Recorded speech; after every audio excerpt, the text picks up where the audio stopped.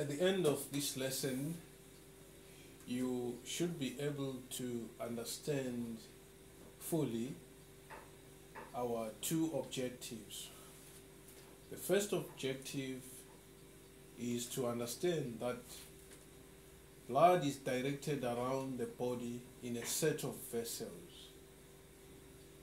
And the second is that the structure and the functions of the arteries and veins.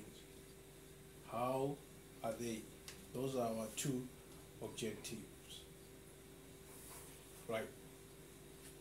So, we have indicated that there are mainly two sets of vessels that carry blood around our body, and these are arteries and veins. So the four diagrams that you see here, they are actually two diagrams. The top two diagrams represents an artery, and the bottom two diagrams represent a vein. So the first diagram is a transverse section of an artery. When I am talking about a transverse section, we are talking about an artery that has been cut across. So if I give an example, this to be an artery. When we cut across, then that's a transverse section. The second diagram is of an artery again, but this time, this is a longitudinal section cut along. The same thing with the vein. The first diagram on the left, bottom left, represents a vein that has been cut across, transverse section. And this is a longitudinal section. Okay, so now we must look at the structure of the veins, and we should be able to discuss why the structure of the veins are like that. So in the case of an artery, the first structure of an artery is that it has got a thicker outer wall. So what is in green is the outer wall, which is thicker. So it has got a thicker outer wall. Right. And then the second biological property of an artery is that there is a narrow central tube. So this is the central tube, and it is narrow. I colored it red because it is carrying blood. So the central tube is narrow. And then the third property of an artery is that there is a thick layer of muscle. So what is in blue here is a muscle, which is a thick layer. Right, that's a thick layer of a muscle. Okay, now let us look at why the properties of an artery are like that. Why is there a narrow central tube, a thick outer layer, and a thick layer of muscles that is supporting the narrow central tube? Okay, now we must understand that the job, the main function, or the function of arteries is that they carry blood from the heart away to where it is required. So let us remember that our pump is the heart. So we must understand that arteries are carrying blood that is at high pressure. So the purpose of the thick outer wall and the thin layer of muscle, their purpose is to withstand the high pressure of blood. This blood also contains high volumes of oxygen. So the blood that arteries carry, they are rich in oxygen content. So an artery is biologically adapted to withstand high pressures of blood. Okay, so the walls of an artery are also elastic. The walls of an artery are elastic. So let us go back to define this property of being elastic. What is elasticity?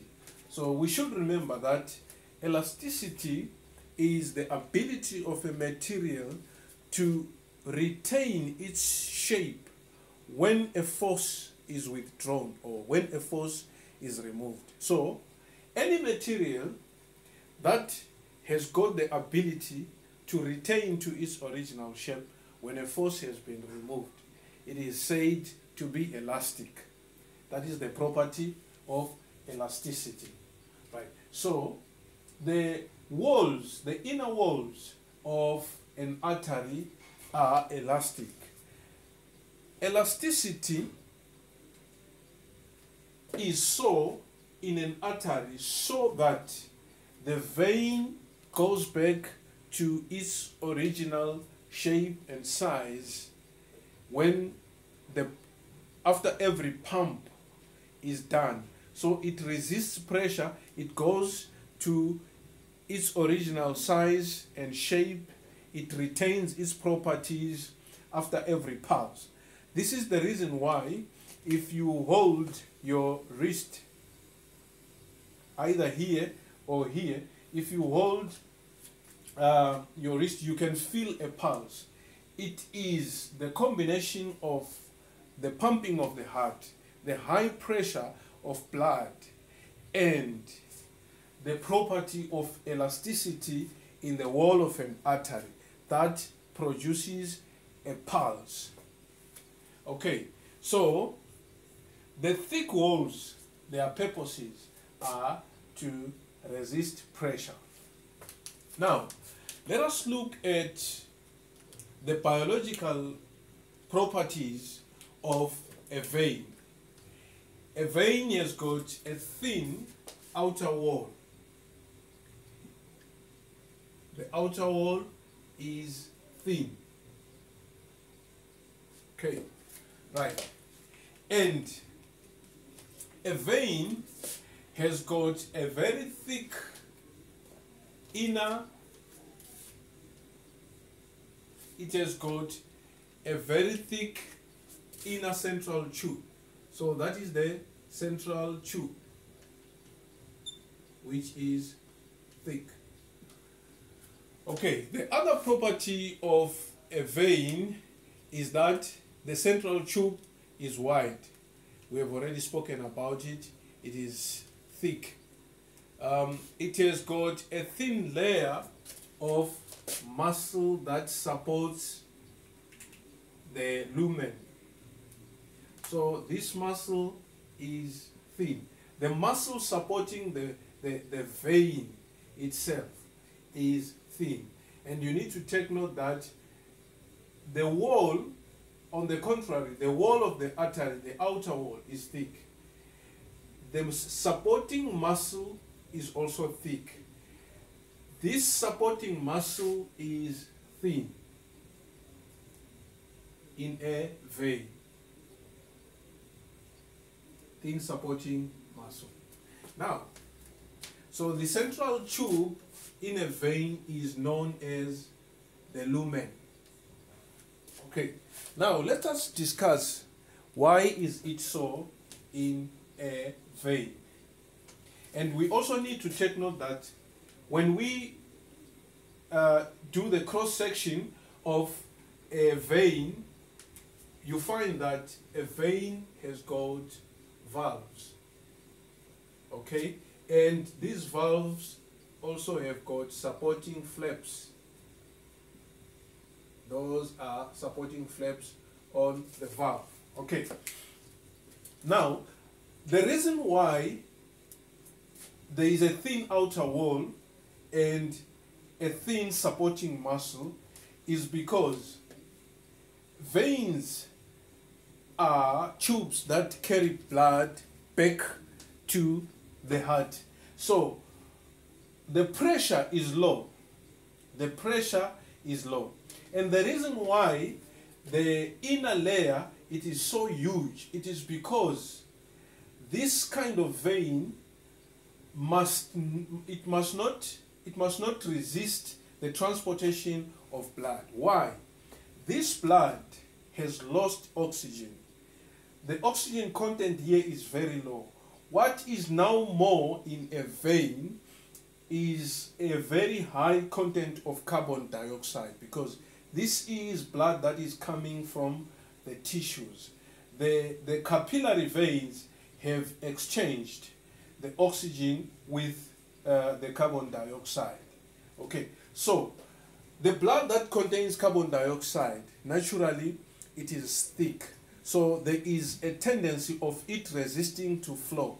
So there must be a wider space for it to easily flow. What also helps this blood to flow back to the heart are our body muscles. As we are doing work, as we are moving, our body muscles make some movements and they help the flow of this thick resisting blood back to the heart. And the purpose of these valves is because this blood is heavy, so obviously it will be affected by the force of gravity. There is a tendency of it wanting to go down, number one. Number two, it also will have a tendency of wanting to flow the other way because there is low pressure. This blood is under low pressure, so it might have a tendency of wanting to flow back. So these valves, they bar the flow back of blood. If it starts to flow back, they close and keep it in position. Okay, and the valves also have got supporting flaps which keeps the valves in position.